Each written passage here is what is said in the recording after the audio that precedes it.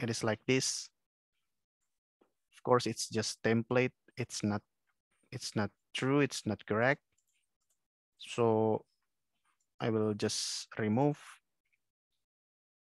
and then I provide with the data. Okay.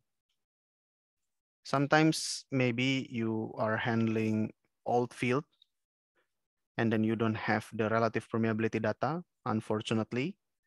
You can just do your engineering judgment. Maybe you can get relative permeability data from adjacent field, nearby field, right? Nearby reservoir. So currently I only have this one, relative permeability of water and oil versus water saturation. This plot, I still don't have capillary pressure. And then this gas oil relative permeability versus gas saturation. Yeah, if you want to exercise, you can check this one. For water, the maximum saturation is 1 with relative permeability of 1, of course, in the maximum saturation. Whereas for the oil, the maximum relative permeability is 0.4. Okay, it's 1. And for gas and oil, also 0.4, the maximum gas saturation 0.66.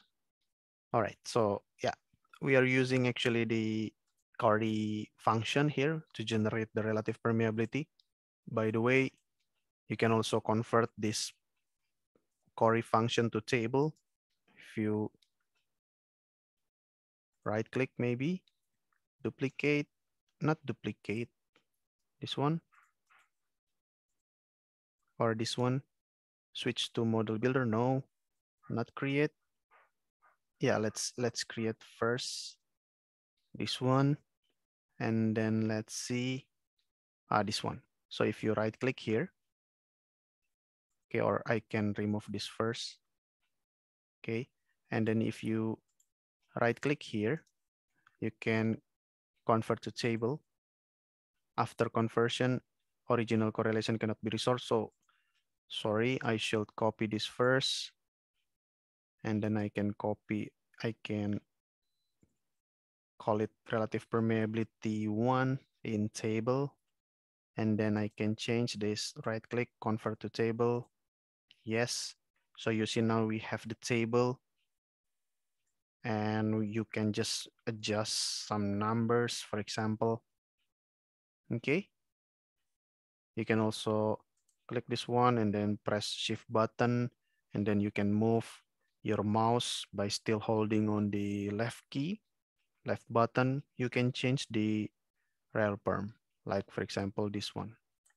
Easy, right? Press shift, press your left button, and then you can just change it like this.